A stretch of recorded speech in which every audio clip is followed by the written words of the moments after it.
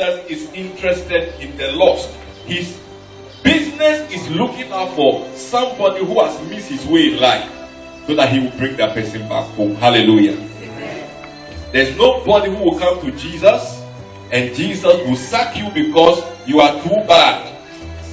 Hallelujah. Amen. No matter how far you have gone, you are always welcome to Jesus. Say amen. Amen. Say a better amen. Amen. Never come to the house of God feeling so bad that you don't belong. Praise the Lord. Hallelujah. And I'll prove it to you very soon. So he said the Son of Man came first, but he then turns to his disciples and addresses an important issue. Read on. Now as they heard these things, he spoke another parable. He spoke another parable. Because he was near Jerusalem. He was getting near to Jerusalem. And because they thought the kingdom of God would appear immediately. Therefore Jesus said, a certain nobleman went into a far country. This parable, those of you who have read our book, Giving God Your Best, I think, it is featured there. It is an answer to those who say that if Jesus said he was going to come, and it's been 2,000 years now, he has not come. Why has he not come? The answer is in that parable. Anybody who will tell you that Jesus refer that person to what Jesus himself said. He went to a far country to receive a kingdom, and when he went, others didn't want him to come back. All people were saying all kinds of things behind him, but finally he came back. One of these days Jesus will show up again. Hallelujah. Amen. But when he comes back, he's not coming to seek and save the lost, but he's coming to judge. Hallelujah. Amen. So right now we are in a time and a season and a dispensation where grace is available for the lost to be saved. And another time is going to come where it is a time of accountability and judgment, rewards and punishment. Say amen. Amen. We have to make good use of the times in which we are, because soon it shall come to an end. Hallelujah. Amen. When he was going, he called 10 of his servants. Read it quickly.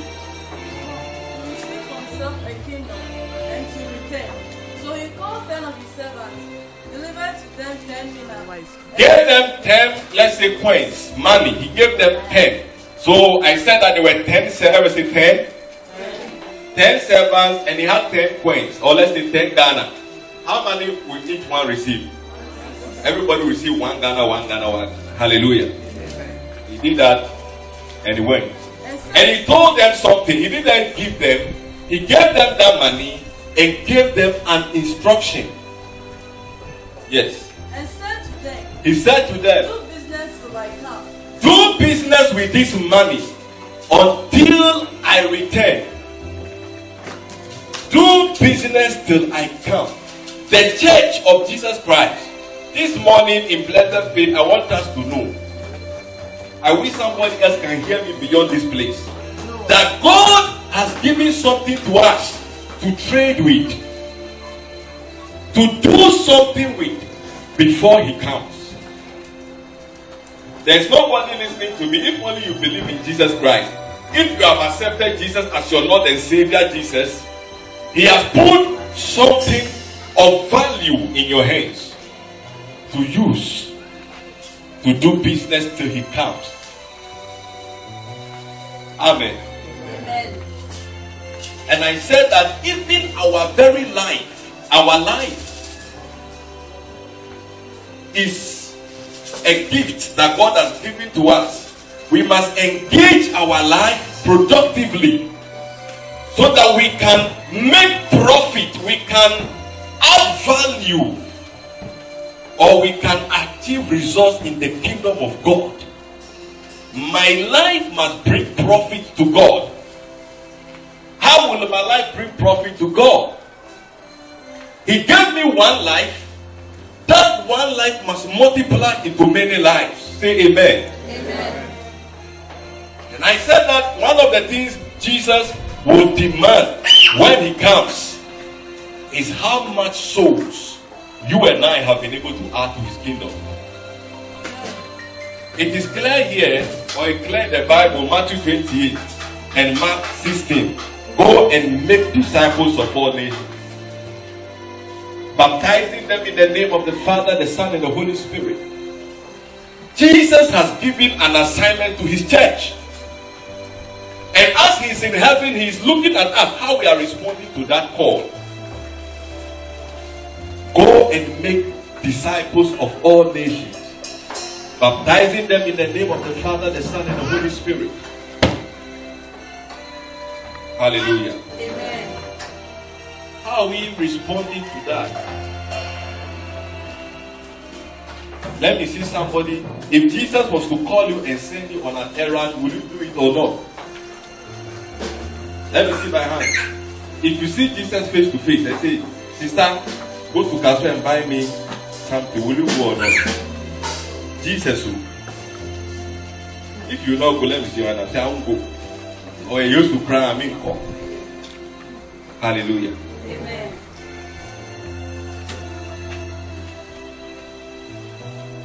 The church has been sent.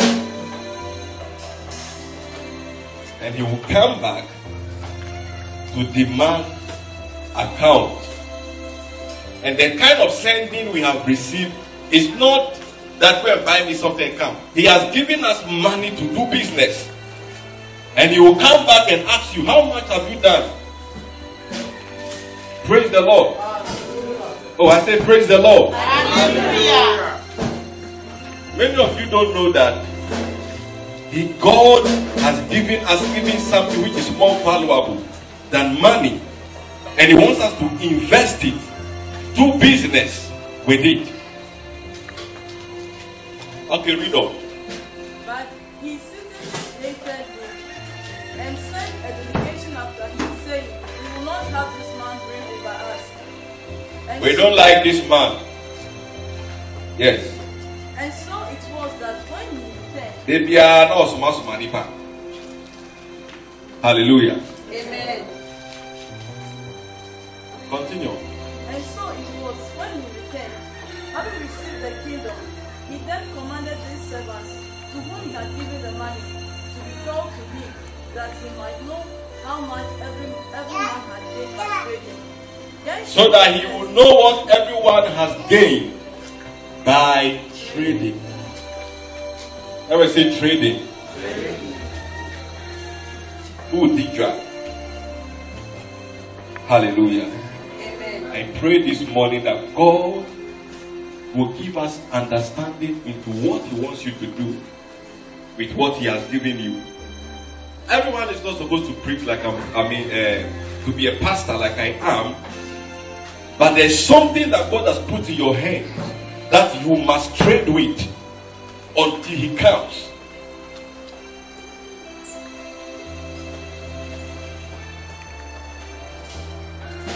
Let me quickly go to Galatians chapter 3.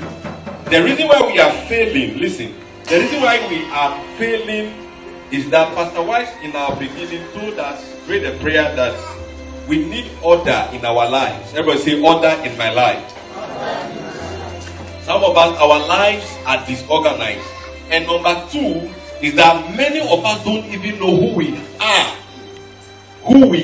and what we have. And so we don't even place value on our lives. We carry ourselves about as people who need help. And we are looking up to help at every turning and every place. We are going to the wrong places for help when God has put in us the solution we are looking for. Amen. Amen. We don't know what we have, and we don't even know who we are. So Paul looked at the Galatians and he lamented bitterly I want to take you through that scripture. If you're not able to do it in your Bible studies, follow me with your spirit. Amen. Amen. Galatians 3. Oh, you poor. Everybody say poor. Oh my. The Amplified uses very strong words that if you are not careful, is everybody getting my English or I should speak to you some more? Also, for my interpretation, everybody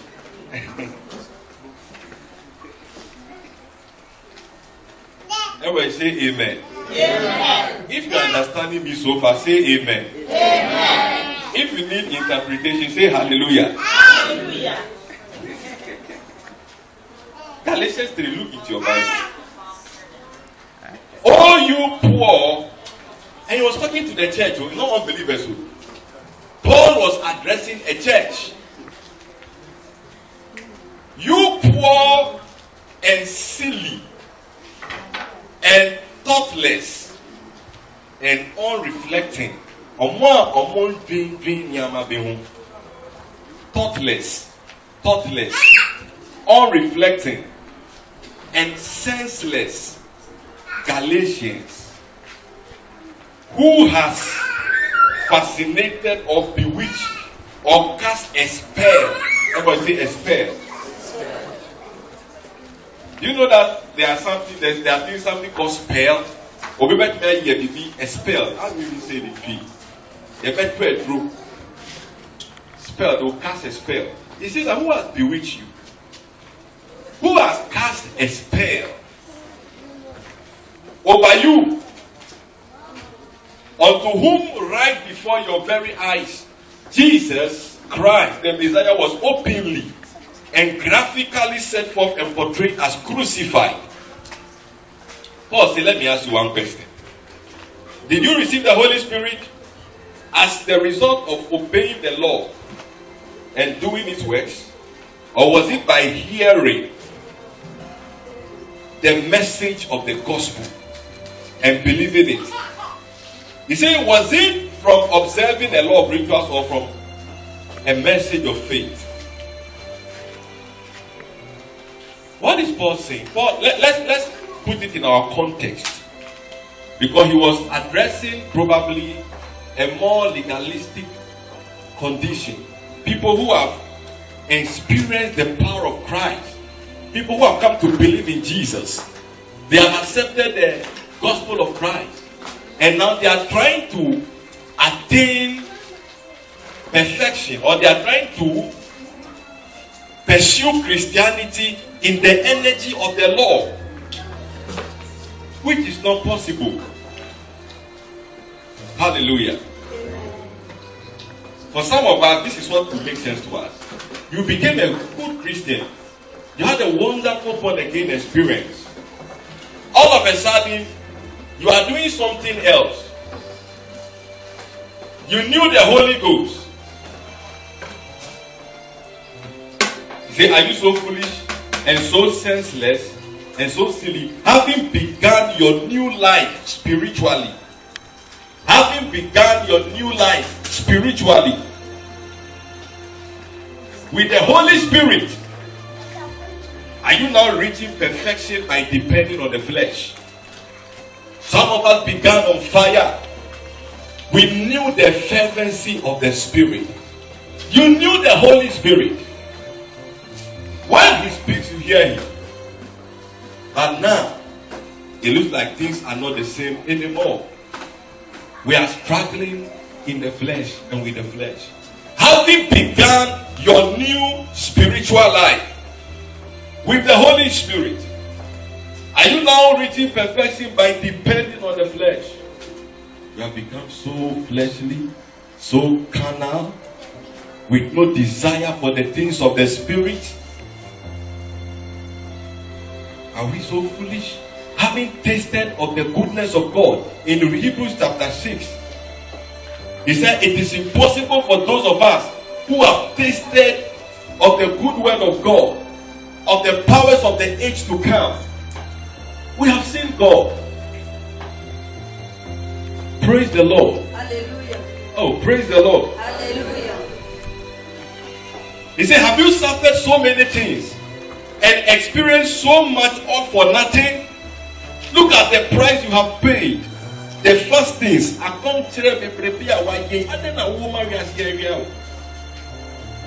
Hallelujah. Amen. Remember the sacrifice. Some of us were persecuted when you wanted to serve the Lord. Some of the things that came in, but you stood over all those things. Why is it that today you want to compromise? After all that you've been through, to come this far.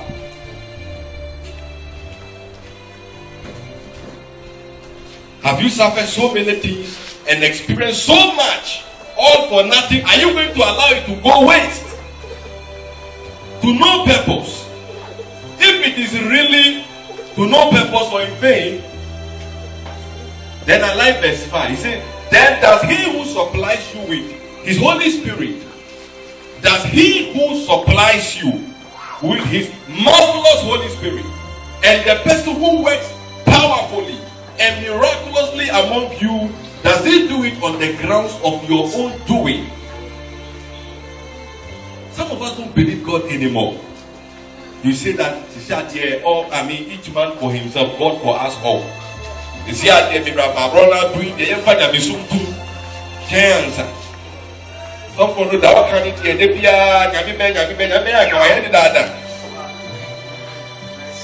let me go and fight for myself. Thank you. Continue to fight for yourself. That he who supplies you with his marvelous Holy Spirit, and the one who works powerfully and miraculously. Say miraculously. God wants us to walk in the power of his presence. There are things God wants to do for us if we allow God. Say amen. Amen. You see, sometimes you are not too sure of things happening in your life, but you can just see the trace of the work of God in your life. Sometimes you see that this is disaster, but the time you realize you have overcome it, and it is not your doing. Hallelujah. Oh, I said hallelujah. Amen. There is God, though, and God works for his children. Never you think that you can outdo God, or we can outsmart God, or that with our strength we can achieve anything without God. You will end up in a mess. Have you suffered so many things for nothing? Those days you had so much faith in God. You will even believe God for ordinary pure water, and God will provide. Amen. Sometimes even 20 pesos to buy water you don't have. Say God provide, and God provides. Now you know how to make money, so you don't believe God for anything anymore. That's why you are struggling. I said that's why you are struggling. Does he who supplies you with the Spirit and who works miracles among you, does he do it on the grounds of your own effort? Also, I believe that if God has not helped us as a church to believe in him, we will not be sitting where we are. Yeah. Praise the Lord. Hallelujah. Sometimes just being like a child before God, just see yourself like I'm a nobody, God is everything, is what gives us advantage. But when we think we are smart, we are strong, we are wise, we know how to manipulate things, that is where we fail. Say amen. Amen. That's where we fail. Yesterday I was going to OEB. I was going with one man who is a business partner. We're going, and then my engine had a problem somewhere, and I needed super glue. Something, the power something came out at a place where the man was. See, God is still. When we stopped, he said, "Do you have super glue?" Incidentally, the man was. It's like he knew a little about auto mechanics. He says, "Let me fix this." He was telling me what to do. We stood there. He said, "Do you have super glue?" a gentleman came to stand by and said that I think I have glue. He put his hand in his bag. Where we are, there's no way we can buy glue anywhere. I would have abandoned the car at that place and left. But this boy came from nowhere and pulled super glue out. So I said, I have anywhere like that. But where did you get the glue from? Hallelujah. Amen. Sometimes God allows things to happen to us at places where He knows He will make provision for us. Amen. Say amen. Amen. You are worrying. How am I going to fix my rent? How am I going to take care of this? Trust in God. Tell somebody, believe God. That's what Jesus taught us in Matthew 6. In Matthew 6, He says, don't worry yourself about what you eat, what you wear. Don't worry. And money how. There are things is too much for your head. How would this happen? But seek first the kingdom of God. Say, seek first the kingdom of God and His righteousness. He said, those are the things that the people of the world, they worry about. I'm talking to somebody here. If you live here, you don't even know what you're going to eat. But believe God. Hallelujah. Amen. If I have food, I will give you until you can't even eat. Praise the Lord. Hallelujah. I believe that man shall not live by bread alone. Amen. Amen. Look at verses 6. But listen, what is also important to note, listen, is that we have become so carnal. I don't know why. It's like we are placing more value on material things than on the spirit. In Luke chapter 9, man of God, when Jesus called the disciples, the apostles, and was going to send them on a mission for the first time, He told them that, go and preach the kingdom of God into all the cities. He told them that don't take anything along. Don't take money. Don't take shoe. Don't even take 2 clothes. What was Jesus trying to say? You see, He knew that many of us will be distracted. How can I survive? The economy is hard. Things are difficult. Compared to maybe yet. Not that I may do now, who's who yet. I may soon. Last day, I may do my wife, man, and I may do money than one day you understand. When they are going to put you in the grave, we will see who they will pour. Hallelujah. Amen.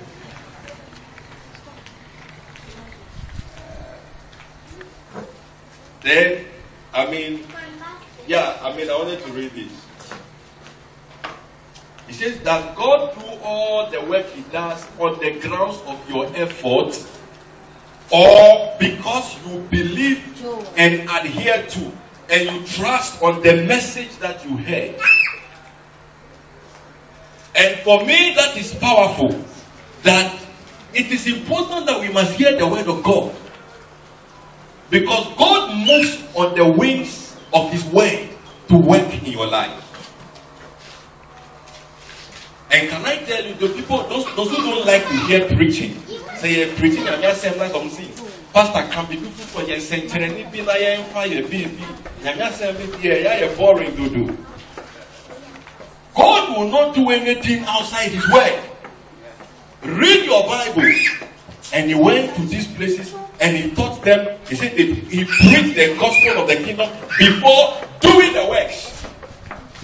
The gospel, the word, goes ahead of the works. Say amen. Amen. So, can somebody read the verse 5 in your in simple version for me? Verse 5. Don't be distracted, please. Give me some 10 minutes, I'll wrap up. Yes. Verse 6, verses 5. Chapter 3, verse 5. Yes. He therefore that ministers to you the Spirit, He therefore that ministers to you the Spirit. and worketh miracles among and works miracles among you. Doeth it by the works of the law, Does he do it by the works of the law or by the hearing of faith? or by the hearing of faith? It means that if you can hear faith, you will see his works in your life. Amen. Verse 6. Abraham believed and trusted in God. Read, continue from verse 6 here. Even Even as our father Abraham believed God, and it was accounted to him for righteousness, and it was credited for his righteousness. Continue. know ye therefore that Know therefore that they which are of faith, those who have faith, the same are the children of Abraham. the same are the children of Abraham. And the scripture, And the scripture, foreseeing that God will justify the hardened through faith.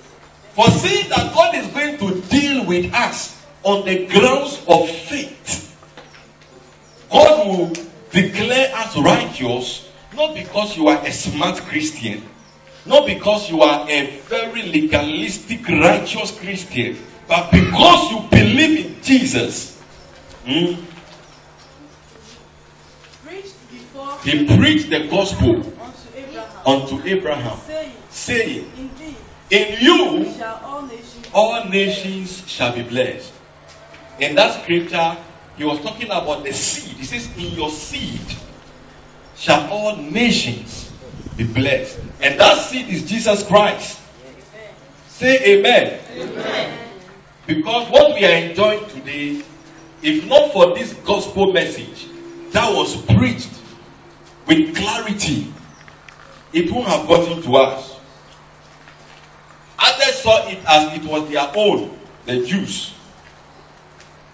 But he said, through Jesus Christ, all nations shall be blessed. Hallelujah. Amen. Continue. Verse 9. So then, they which I like verse 9 because the verse 9 is the meaning for Blessed Faith Missions. Yeah. The Blessed Faith Mission, no, that is where we got the name from. Verse 9. Galatians chapter 3, verse 9. Yes. verse 9. So then, they which be of faith, are those blessed. who are people of faith, everybody say people of faith, they are blessed and made happy and favored by God as partners in fellowship with the believing and trusting Abraham. Those who are of faith, they are blessed with faithful Abraham. Hallelujah. Amen. I pray that faith of God will be birthed in your heart this morning in Jesus' Amen. name.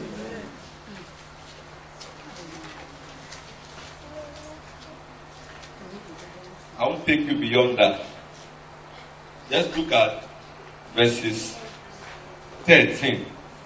You know what Jesus has done for you and I.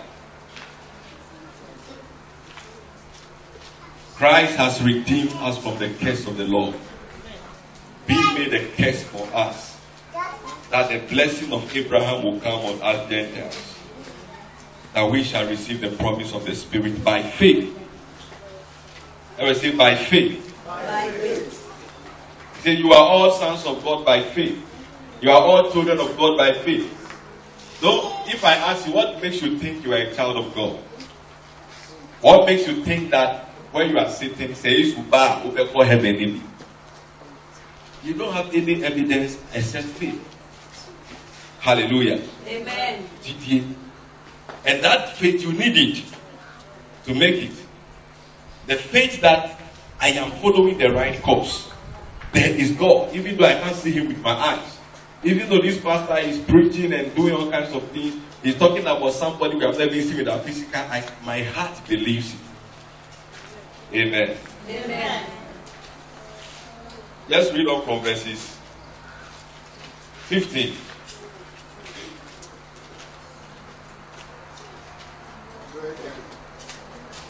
Read it, my brother, yes. Brethren, I speak after the manner of men. If but men covenant, yes, it will confirm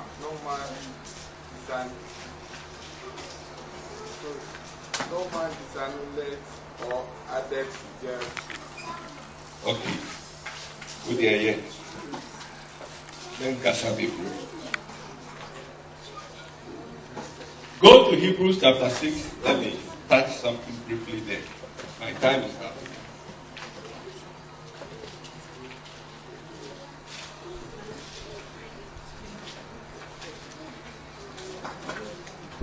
Oh.